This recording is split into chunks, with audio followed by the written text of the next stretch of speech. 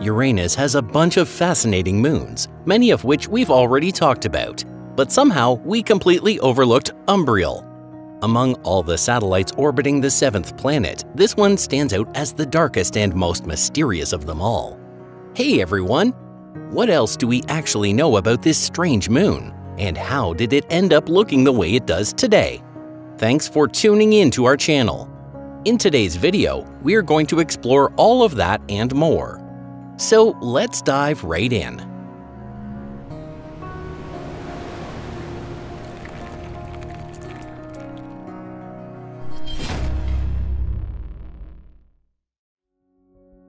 A distant and mysterious world.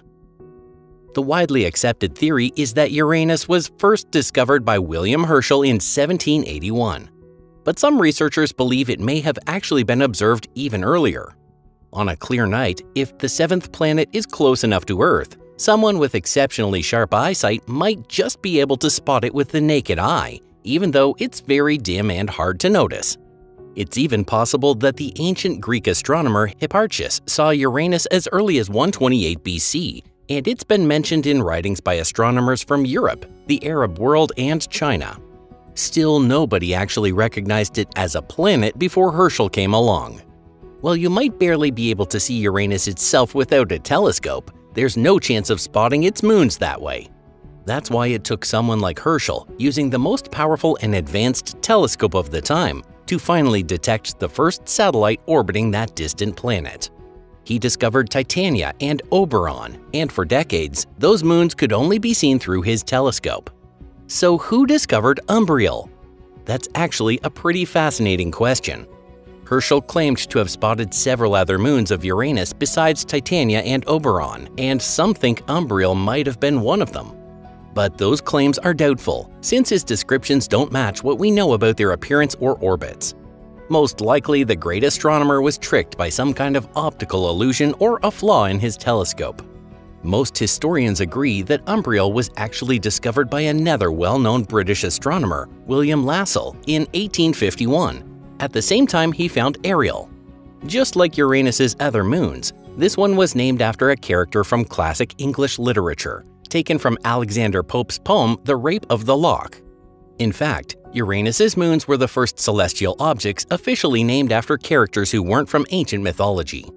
Of course, when Galileo first discovered Jupiter's moons, he tried naming them after his patrons from the Medici family, but those names didn't stick. Instead, they were eventually renamed after Zeus's many lovers. Umbriel turned out to be a surprisingly fitting name, even though Herschel couldn't have known that at the time. Pope had chosen the name using the Latin root umbra, which means shadow or darkness. And it really fits, because Umbriel is the darkest of all Uranus's moons. It reflects only about 16% of the sunlight that hits it, making it roughly 1.5 times darker than Ariel, which shares some similar traits. But let's not jump ahead just yet. Compared to the moons of Jupiter and Saturn, Uranus's moons are much farther away and a lot smaller, which makes them much harder to observe.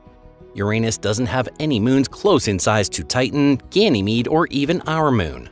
That's why we didn't learn much about them until the second half of the 20th century. Out of all Uranus's moons, Umbriel is the third largest. Its diameter is around 727 miles, making it smaller than Titania and Oberon. Its twin, Ariel, is slightly smaller in size, but actually a bit more massive. Among the 5 large moons that are round in shape, Umbriel orbits right in the middle, with Miranda and Ariel closer to Uranus, and Titania and Oberon farther out. It takes just over 4 Earth days for Umbriel to complete one full orbit around the planet. Like most moons, it's tidally locked, which means the same side always faces Uranus, and its rotation is synced with its orbit. As some of you might already know, Uranus is unique because it rotates sideways and almost completely tilted, with its equator nearly perpendicular to the path it follows around the Sun. Since regular moons usually orbit along their planet's equator, all of Uranus's moons, including Umbriel, follow the same sideways path. That makes for some very strange seasons and lighting patterns. At the poles, there are 42 years of continuous sunlight, followed by 42 years of complete darkness.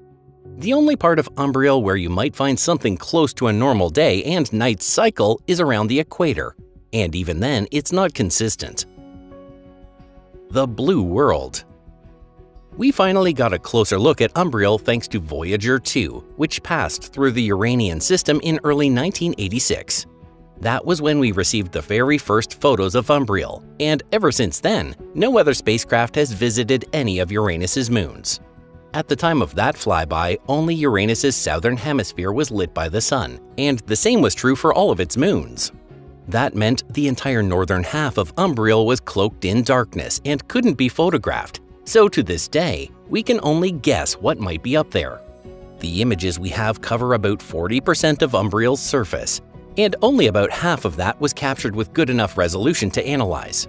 What we do see is a bleak, flat landscape with a dullish blue tint, and on the leading hemisphere, the surface appears faintly stained with reddish dust.